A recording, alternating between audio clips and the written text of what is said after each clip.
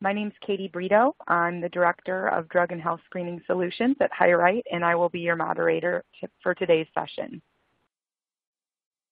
Before we get started, HireRight prepared this presentation for informational purposes only, and it is not intended to be substituted for legal advice.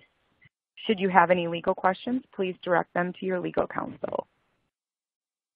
Before we begin, I want to cover a few housekeeping items. We will not be providing copies of today's slides. However, we will send you an email tomorrow with a link to the recorded webinar session that you can share with your team. If you are experiencing any audio or visual issues, please refresh the browser window by clicking F5 on your keyboard, or let us know through the Q&A icon at the bottom of your screen. We will take questions at the conclusion of the webinar today. To ask questions, type your question in the Q&A widget at the bottom of your screen. We're going to try to get to all of the questions and answers during today's presentation, but if we have to provide more detailed answers or run out of time, we will answer your questions in a later email. After today's presentation, we would really appreciate it if you guys do complete our short survey. Let us know if this session was valuable to you and if you have any ideas for future topics. I get the pleasure of introducing our speaker for today, someone that I've worked with for a very long time. Our host is Dr. Todd Simo. He's HireRight's Chief Medical Officer. You can review Dr. Simo's bio in the speaker folder, and we encourage you to follow him on Twitter. I'm now going to turn it over to Dr. Simo to get started. Well, thank you very much, Katie. You can tell by the way she introduced me, we have a very close relationship here and have worked together for a long period of time. So from this perspective, what I wanted to do, from an agenda perspective is really go through who is a medical review officer. And to a certain extent here, I put, the Wizard of Oz icon on here because to many times the medical review officer is just the person that you hear over the phone, with a booming voice that says Joe Blow is positive for cocaine. But I want to really, remove that and really go to the person, behind the curtain. So who that person is, the administrative functions that we handle, as well as, the review of non-negative results.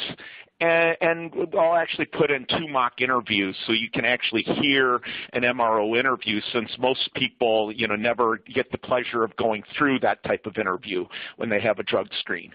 And then the last topic I want to cover are what the MRO interview really cannot accomplish. So, a lot of times there's thoughts out there that says the MRO interview can determine impairment, and I want to go through some of the things that just can't happen during that interview. So who can be a medical review officer? So all of this is based upon the Department of Human Health Services, guidelines as part of the Federal Workplace Drug Screening Program. So a medical review officer is a licensed physician, either a doctor of medicine or a doctor of osteopathy, who is knowledgeable about pharmacology and toxicology of illicit drugs, has been trained in knowing what the collection process, how it happens, what's supposed to happen, can interpret the results that are reported from the lab, is aware of all the administrative functions that need to happen in regards to, verifying, matching up results to chain of custody, reporting results, as well as record retention of those results. And, to become a medical review officer, every 5 years I have to go through training as well as pass a recertification test. So, from a medical review officer perspective, that Human and Health Services MRO has, 3 major groups that deal with them. Number one is DOT. So, U.S. Department of Transportation, all of those literally millions of employees, that go through drug screening have to have an MRO involved in their screening. part of the Department of Energy, the Nuclear Regulatory Commission. Again, all of those people, have an MRO involved in all of their drug tests, both positive and negative. And there's many states that require MRO review on positive results. There's also some states like New York that require MRO review on both positive and negative results. So these are the kind of entities or agencies that really depend upon that medical review officer. So the administrative functions of a medical review officer is really to be an independent and impartial gatekeeper and an advocate of accuracy. So even though we're an agent of the company and we're not the doctor or the advocate of the donor, we really are, established no doctor-patient relationship with that donor. What we do is essentially, review those results that come in, match up the chain of custody to those results, provide that oversight, as well as correct any issues that come up with the collection process, within the lab testing process, and we ensure the timely flow of results to you all as the employer.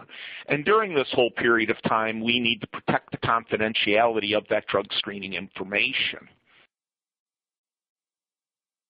So to continue with the basic duties, the job when that laboratory result comes in is to review the copy 2.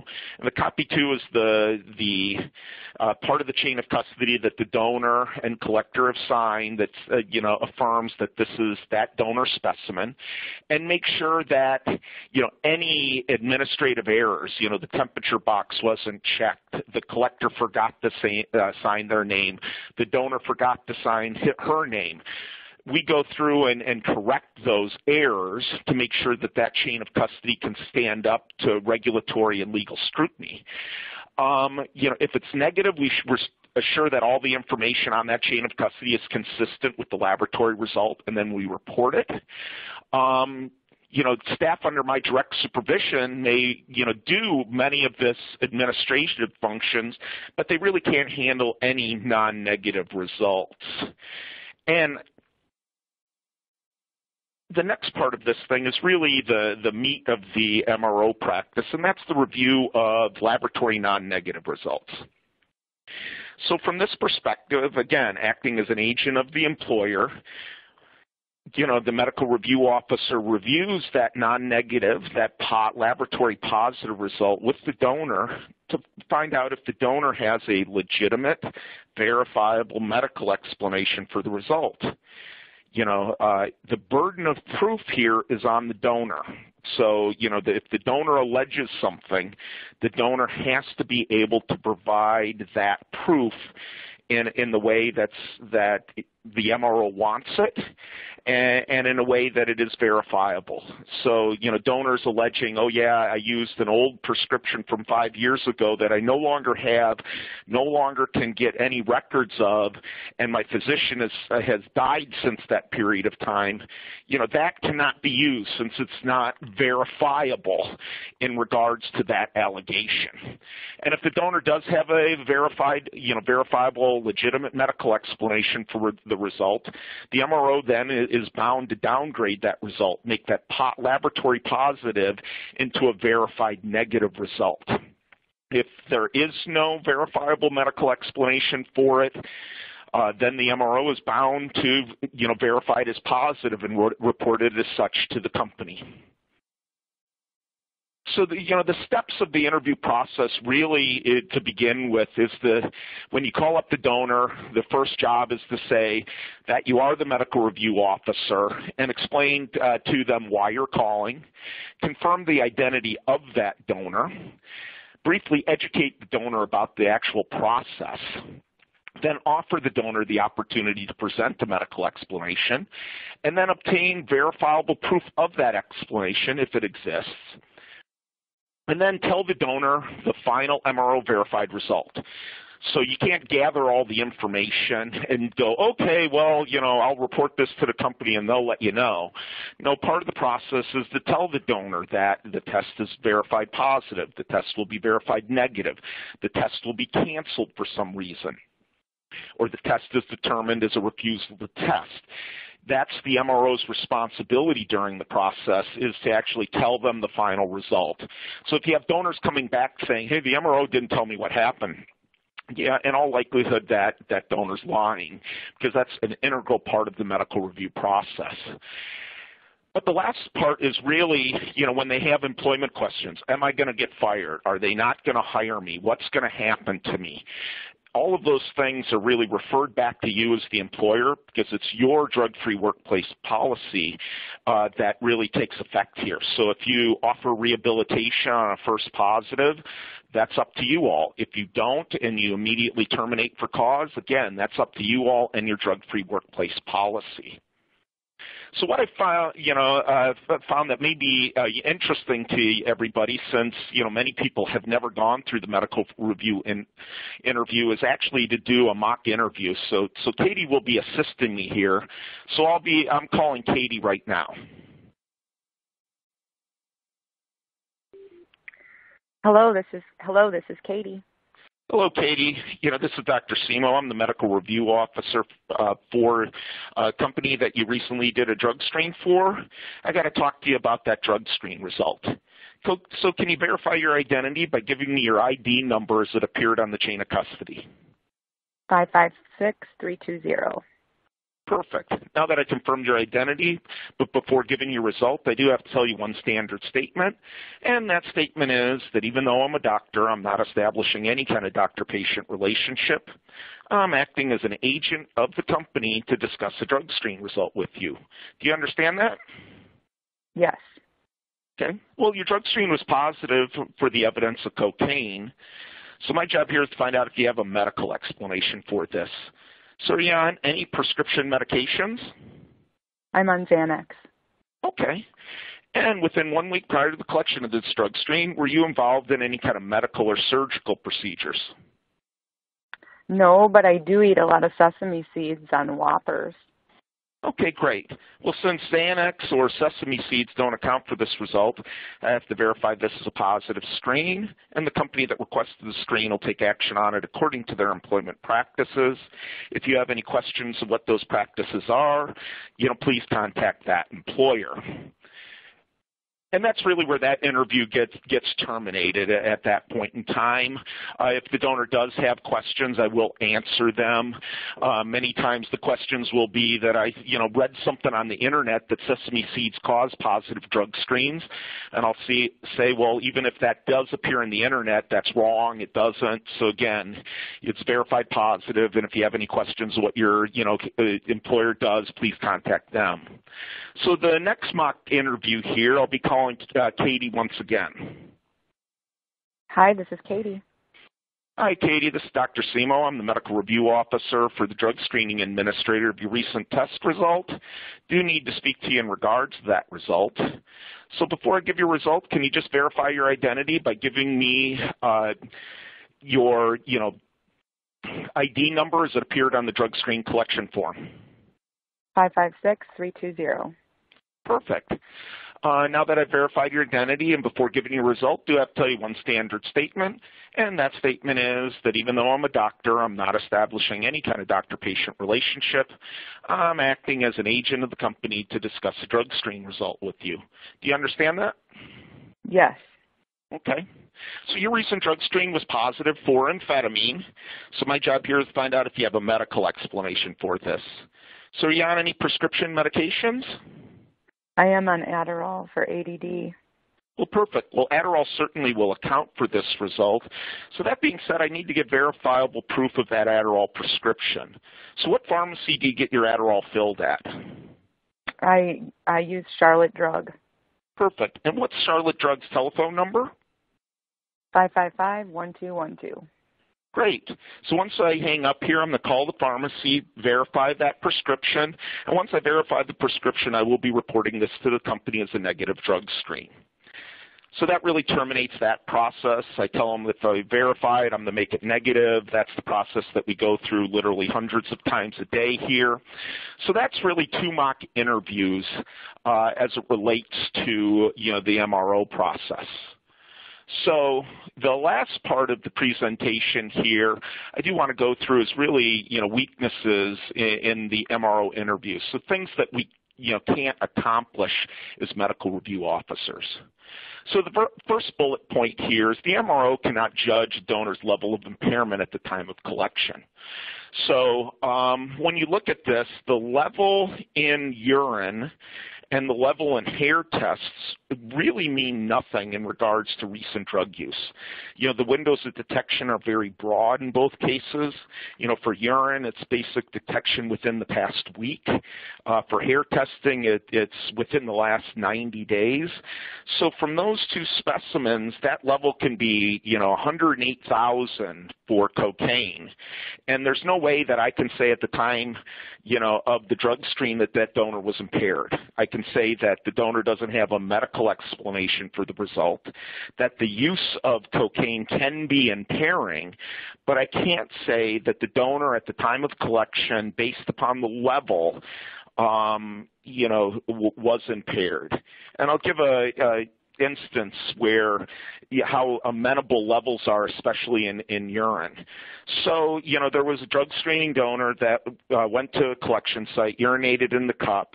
After urinating in the cup, the gentleman decided that he wanted to put a big rock in the cup to somehow think that the rock was going to absorb drugs or break the drug screening equipment or something. But when he presented the cup to the collector noticed the large rock there, asked how it got there, and the guy said, well, I peed it out, which the rock was so large that wouldn't be possible. So the collector then said, well, based upon regulation, I have to do an immediate rescreen with observation.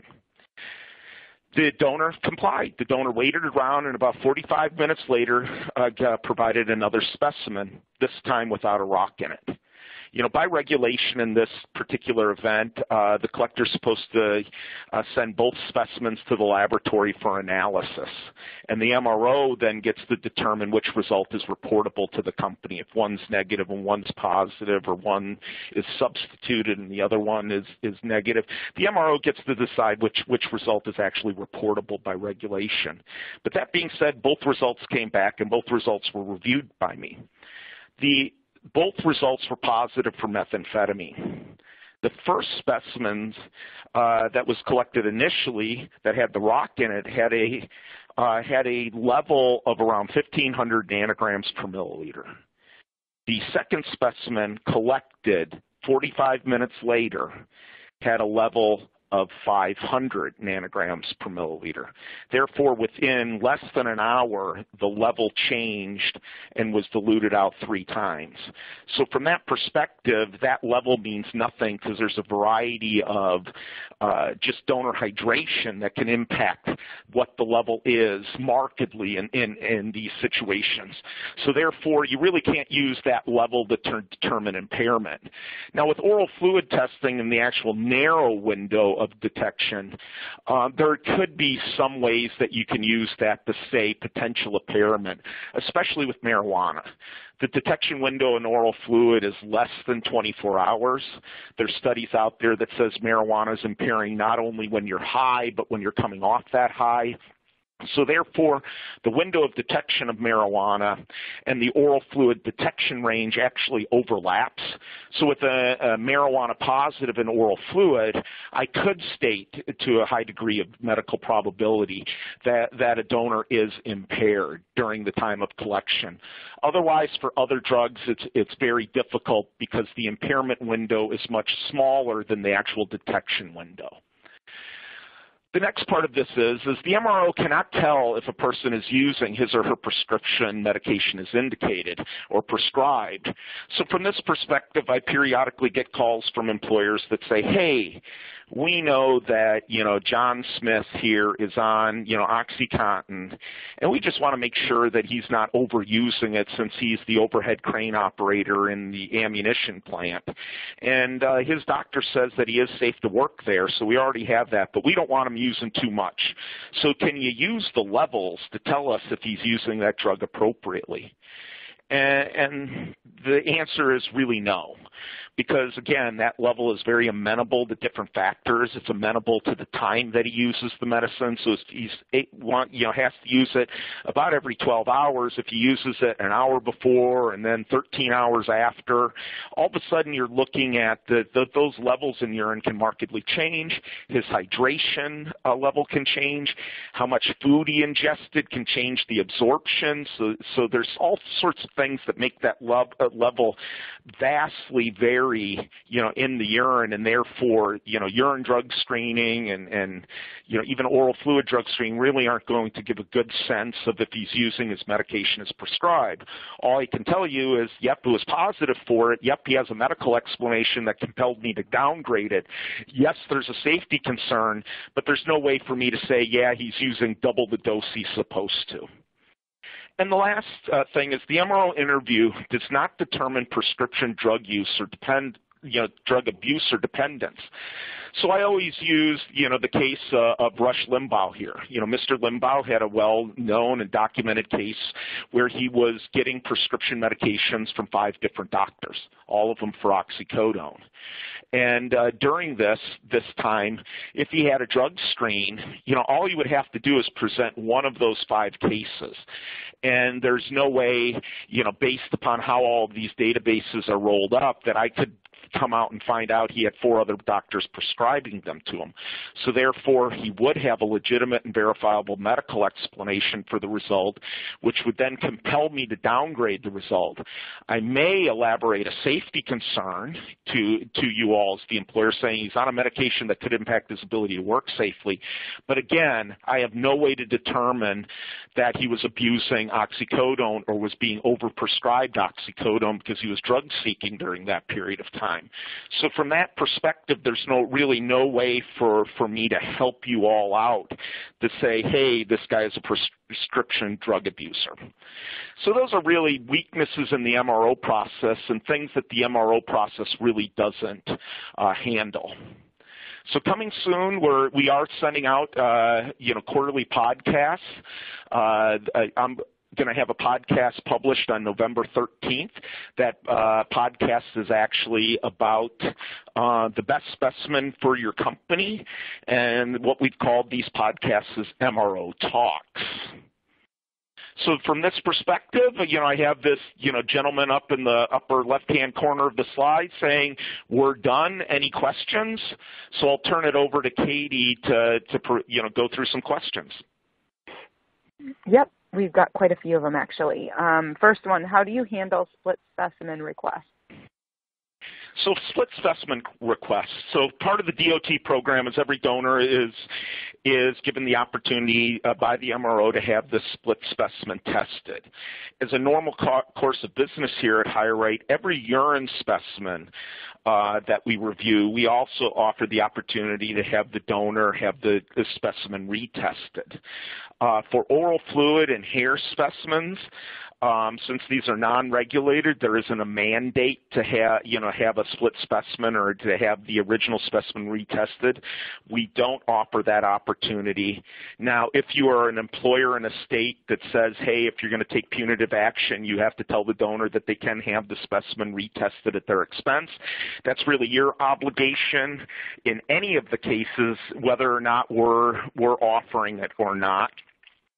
But in urine, what ends up happening at the end of the interview, I would say, now the only way that you can contest this result is by requesting, the split specimen test or a portion of your original sample to be sent to another laboratory. If you would like that, please give us a call back. So it is offered as a standard course of business on all DOT tests, and it is offered in the standard course of business on all urine tests, whether it's DOT or non-DOT. Next question, Katie. Yep. So what if a donor has a prescription that's very old, or what if you cannot verify with the pharmacy? So if all of a sudden there's an old prescription, so if a person, you call them up and they're positive for, opiates happens quite a bit here. So they're positive for morphine and they go, oh yeah, I had a morphine prescription. And they'll say, but it was old. A lot of times you have to define what old is. Periodically, old to the donor means 3 months. Sometimes old means 5 years old. So from that perspective, if the prescription was within the last calendar year, we'll actually use the information from the pharmacy. So if the guy's able to say, hey, I had morphine tablets, I use them periodically, and I used one, prior to the drug screen, if that prescription is within the last rolling 12 months, that, we can go ahead and use that pharmacy information. If the prescription's older than 12 months in a normal course of business, we give the donor 2 opportunities. Number one, if they have the prescription bottle still, and many of them do, they can actually take pictures of the prescription bottle, and we can then verify that prescription with the pharmacy. And even though it's 2 years old or 3 years old, we can see that there's still still medication in the bottle, and therefore that can be the verifiable proof of it. Quite often we'll talk to a guy who's positive for morphine, and I'll say, oh, yeah, I used my last pill. Well, do you still have the prescription bottle? Oh, no. How old is it? 3 years old. So they just happened to use their last pill the week prior to their drug screen, and then they threw away the bottle. So from that perspective, what we'll do is, you have to go back to your treating physician and get them to say, hey, they're aware that you're continuing to use this old prescription of morphine, and they condone that use. So we can get proof from their doctor they can do that. Now, we get periodically, oh, yeah, I used a morphine, and it's 3 years old. Can you get proof from your, proof from, oh, no, can't get proof, don't have the bottle, can't get a letter. Well, in those cases, we don't have verifiable proof, and therefore have to verify that as a positive drug screen. Next question, Katie. And what if you contact the pharmacy that the donor has provided, and you find that the pharmacy does not have a verifiable? Does the MRO call the donor back, or does the MROA team call the donor back? How is that handled? Yeah, what ends up happening if we call up the pharmacy and the pharmacy goes, hey, we don't know Katie. So in the example I used, Katie had an Adderall prescription, and we call up that pharmacy and go, hey, is this Katie's, prescription? And part of that process, we do have, Katie's ID number. I often do get the actual RX number from the bottle. I didn't go through that part in the mock interview. And if they say, yeah, that doesn't exist, that Katie's never been here, we'll actually call up the donor and say, hey, that pharmacy didn't work, and here's ways that you can provide us verifiable proof. And then you have, 48 hours to get this to us, so we'll give them kind of a drop-dead time. If that Katie went away, never got back to us, we're going to verify that as positive because the person alleged a medical explanation that couldn't be verified. So if they get back to us, sometimes it's because, oh, yeah, that's not the pharmacy I got that filled at. I used this other pharmacy, and we'll work with the donor to try to get proof. I mean, the motivation here is to provide fair play. And, periodically people, make a mistake and don't remember the pharmacy that they use, or they routinely use one pharmacy, but in this case they used another. We'll try to work with the donor to do that in a reasonable manner, but we don't give the donor forever to provide us this information. We generally give them short windows of time. We can give the donor from a regulatory perspective, if it was a DOT or a federal test, up to 5 days. We tend to give them shorter windows than 5 days. If they call up and need an extension, if it's within that 5 days, we'll provide it to them. But again, if we can't verify it with the pharmacy or can't get verifiable proof of it in any way, then we're going to make this a positive screen. Great. There's just one more question we have time for. Are there any non-negative results that do not require an MRO follow-up, that nothing on the market would show a positive for that particular drug? So, there are, when you all of a sudden look at heroin and PCP, both of those are Schedule I drugs that have no medical explanation. The MRO interview does take place if it's a federal program.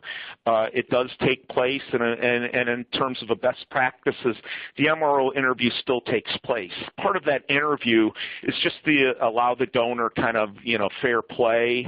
Even though they're not going to have a medical explanation, you still go through the interview, and it tends to make everything run smoother through, because then when they say, oh, yeah, I went to the Middle East and they injected provided me with all these drugs and then I came back home, you know, you can basically say, hey, it's still a Schedule I drug. You're not going to have proof of this. Sorry, you got to verify it as positive, and the company will take action on it. So MRO interview does occur even with those drugs that don't have a medical explanation as part of a best practice, and they have to occur in those states and in those federal agencies, regardless if there's not going to be a medical explanation, because that's just how the regulation is set up.